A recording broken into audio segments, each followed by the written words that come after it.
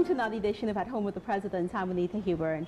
We're always pleased that you join us for these editions. They're quite exciting, and we're always quite happy that the President invites us to his home to have a quick sit down with him. This week we're talking about crime, and I know that is something that we've all been consumed with over the past couple of days. So, Mr. President, again, thank you for inviting us to your home. Thank you for being here. You must have had a busy couple of days with this issue of crime coming up. Yes, it is. It has been quite hectic. All right, let's get to the serious bit about crime, because this is a really serious issue in Guyana. Recently in the media, a survey conducted by the Latin American Public Opinion Project found that Guyana has the lowest level of trust in the police in the region, and that trust continues to decrease over time. What do you think can be done to reverse the public's distrust of our police? Well, let me first of all say that I've read the report, and that in particular I found really unacceptable. Mm-hmm. Earlier today I spoke with the police officers at their conference, and I was very explicit on this matter to say how much I am disappointed, and I said very frankly, it's not acceptable to me, nor is it acceptable to the Guyanese people, and I expect it will not be acceptable to the leadership of the police force. And therefore, we have to ensure that we work on these issues to build back the trust of the Guyana police force with the population. I would say this, though, that the police have started already to do some of that work in the communities. You know, they had some work done in All Boys Town, they had some work done in Agricola, and they're now spreading out some of that type of work in other areas. And that, I think, is beginning to pay off for them, because they're winning more and more support in the community. And that is extremely important, and I've encouraged them to continue in that aspect of their work. We have also been talking to them about their response time that they have when they're called in by citizens. And I am putting it to them that we have to ensure that they have a proper response time, at the shortest possible time, from the time a call is made to them to their arrival on the scene, must be very, very short, and as short as possible in that regard. Another issue of complaint that the citizens have been complaining about is the whole issue of their 911 system not working, and that has to be fixed, even if we have to go to some special arrangements to get them fixed, so that every time a phone call is made, it is answered and action is taken. So we're looking at putting in the systems to ensure, even if it means that I have to outsource this, I'm ready to do that, because this is extremely important for the police force to ensure that all calls are answered and that they act, they respond to some of these issues that citizens have been complaining about, rightfully so. So I think with the general work that the police is doing, and the resources that we're putting into the police force at this time, together with the systems that I'm speaking to you about, improving the time of the reaction time, quick reaction time, and so forth, I believe that those will help considerably in helping to restore confidence in the police generally. Now, you just talked about the work you're doing in the communities, and I know that your government has spent a lot of resources and time investing in community policing groups. However, there have been some unsettling reports as well that members of the community policing groups are using their own leverage for individual agendas. Is this something that you find troubling as well? Well, before I go directly to answer you, let me say that generally, the community policing groups have been doing a good job in a general sense, and they have been really complementing the work of the police force in that regard. But it is also true that I have been having some of the complaints that you mentioned just now, and I must say that that too is unacceptable, and we cannot allow, no one should use their positions in the police or in the community policing group to leverage anything. They must not ever forget that their main task is to serve, to give a service to the Guyanese people, It is vital that they understand that. And for the community policing group, it's even more important because they are the first contact. They are the first contact with the community, with the people in the community, the different groups, the teachers, the age groups. And it is important for them to have the highest level of confidence, and the people must have a lot of confidence in them, so that one, they will report, two, that they can have intelligence, information of what is going on, and generally, three, to help generally in the upliftment of the policing and the security in the various areas. I want also to emphasize the point to the police in particular and generally the public, that we see the work of the police as very, very important to the general development of our society. Security is extremely important. People want to work, people want to carry on their businesses, people want to go about their leisure, but with a feeling that they are secured in what they're doing. That way, that will help production and productivity. It will attract more people to our country. And I believe it is vital for us to ensure that the police builds that confidence and the public gets that confidence again in the police. To make the police very, very respectable in every community. That being said, I think also the police got to be conscious of that. That is what I hope this conference that they're having now will emphasize. That the leadership must be confident on that. And the leadership of the police force will have to do more supervision of the ranks and even the community policing groups themselves to see that they're discharging the functions the way it is intended to be discharged, and to understand and to be there with the ranks and have a good understanding of what is taking place within the various communities. To use science and technology as far as possible in the fight against crime and in the detection and fight against crime at all levels. These are some of the things that we have to do. Another point probably I missed just now in speaking about building back the confidence in the police force. I had, and I mentioned today again in my speech to the police, is the question of solving of crimes. I even urged them today that they should open back all unsolved crimes. The criminals must not feel that they can get away with their criminal activities. If they feel that way, then they will continue to want to live a life in crime. But if they know that they will be caught, and if they know that they will be caught quickly, that also will serve as a deterrent from people to commit crimes within our society. So those are some of the areas I think we have to work hard on with the police force to ensure that they conduct themselves in such a way, the individual responsibility of officers of the force, and they must conduct themselves in such a way that they command respect not only of their men or their colleagues in the force, but that they command the respect of the community, that they should be fair and firm in the discharge of their duty. And in that way, I think they can relink within the communities and build strong community policing relationship that will develop the trust that is needed at this point in time. All of what you said there does include an awful lot of allocating additional resources to address the crime situation in Guyana. How can you reassure the people of Guyana that these resources that you will be putting and investing in the Guyana Police Service, that it actually is going to be used as it is intended to? Well, it is already being seen.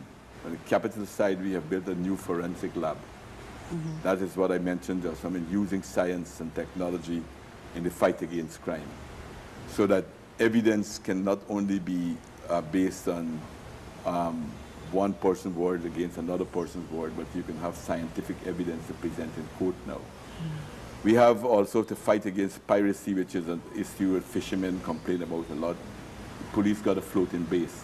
But not only the police, but we have created what is called the joint services, so that they can share resources with each other.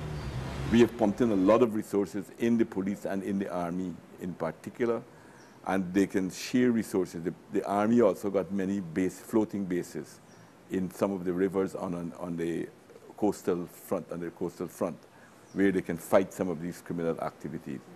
We have invested in training. A lot of money has been invested in training our policemen. We have created a new SWAT team. They are now ready. They are very well trained, highly trained men that they are ready now to go into action to fight against serious types of crimes. We have, in every way, in vehicles, we have invested a lot in vehicles.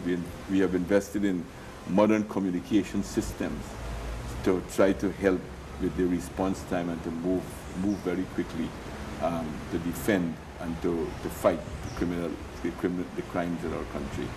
So yes, I would say that we have, the evidence is there for all to see how much we have put in. We have, with the Army, and with the Army as the part of the joint services, willing to share with the police. They have an air wing, so if you need to move police very quickly to some areas, the Army is ready to work and cooperate with them.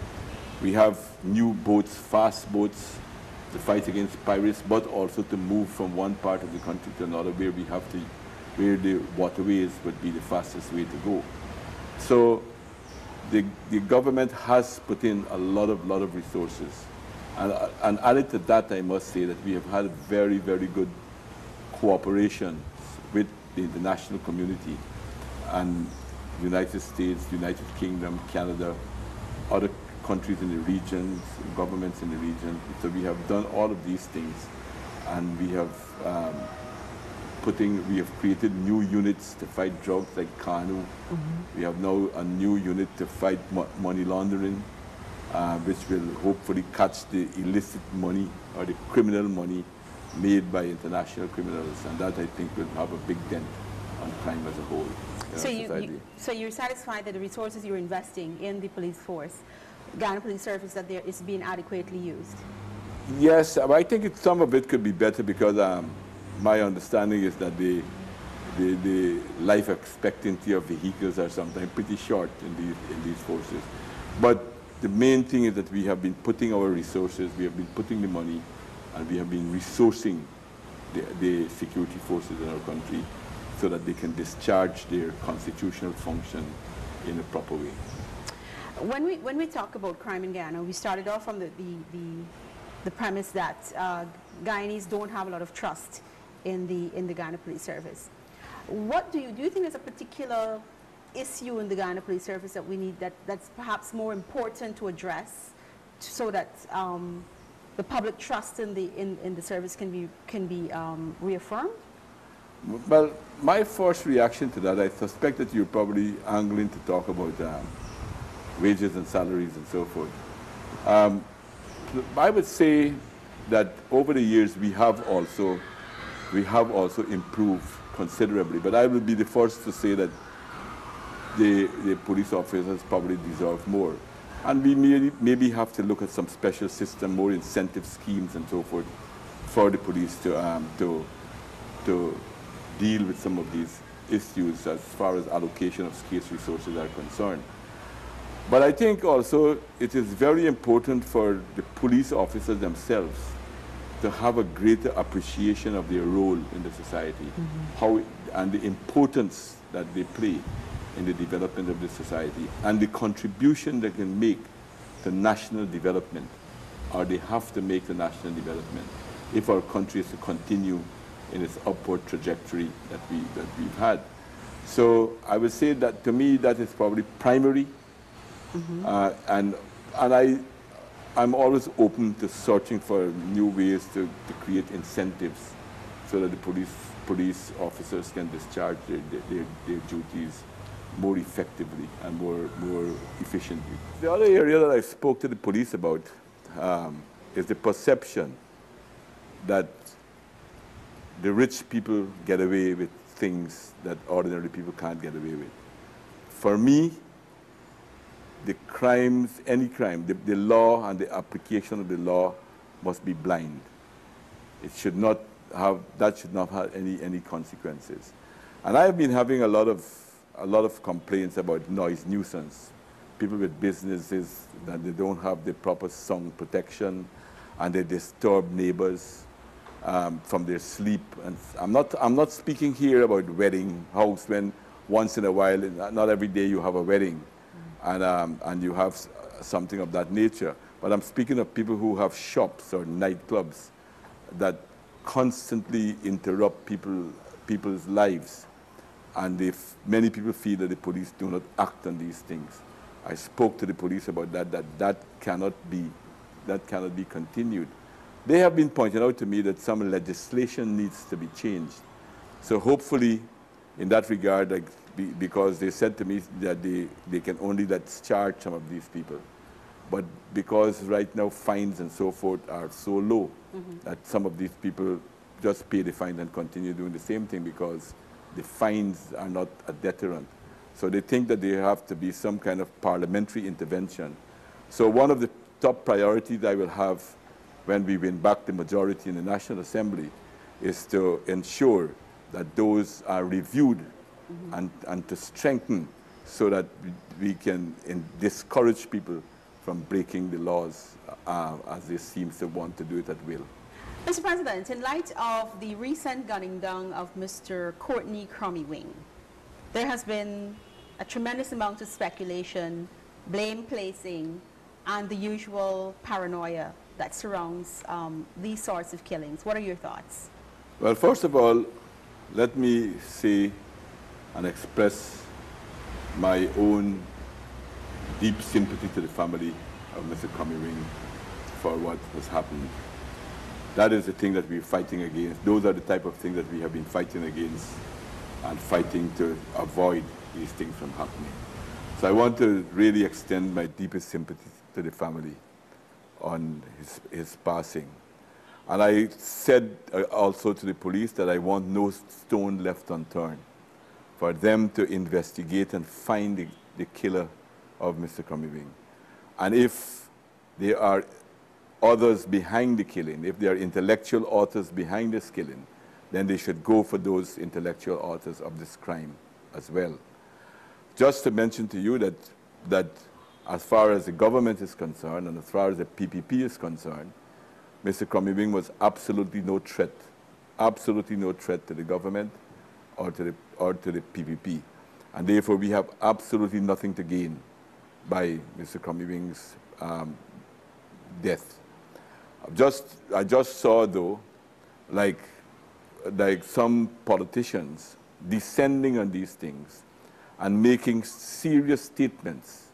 I saw one, Dr. Hines, David Hines, talking about there should be no reprisals.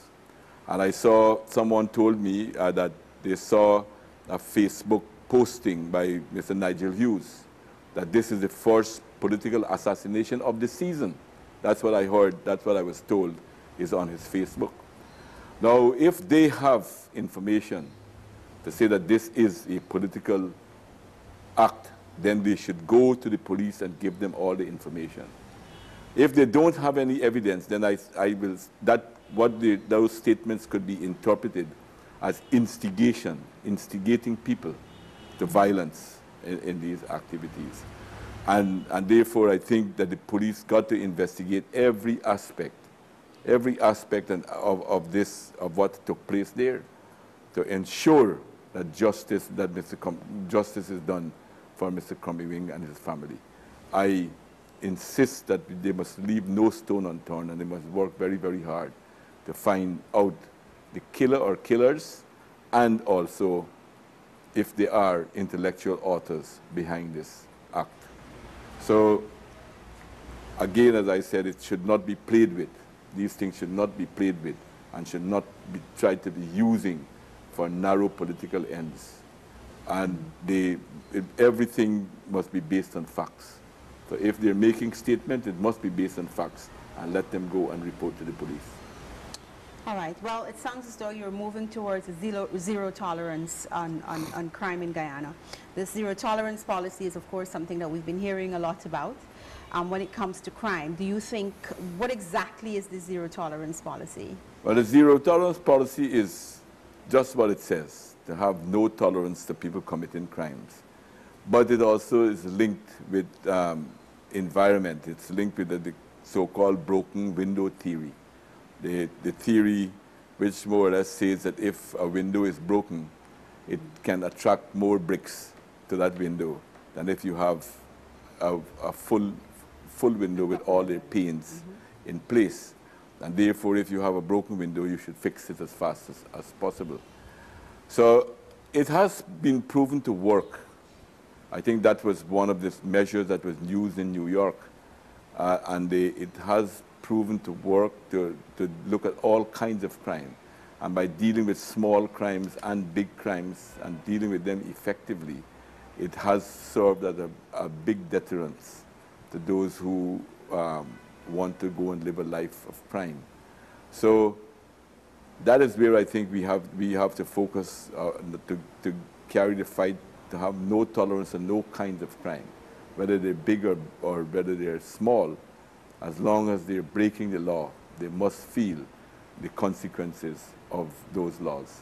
So that is what the zero tolerance is.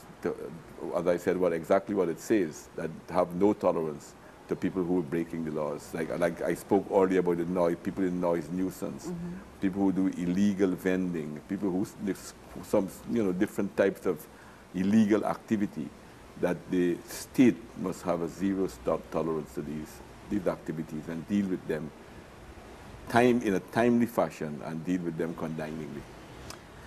Do you think, though, there shouldn't be any exceptions at all? If we use the case of someone who, when it comes to the zero tolerance policy, do you think there should be exceptions sometimes, that you should perhaps be a little bit more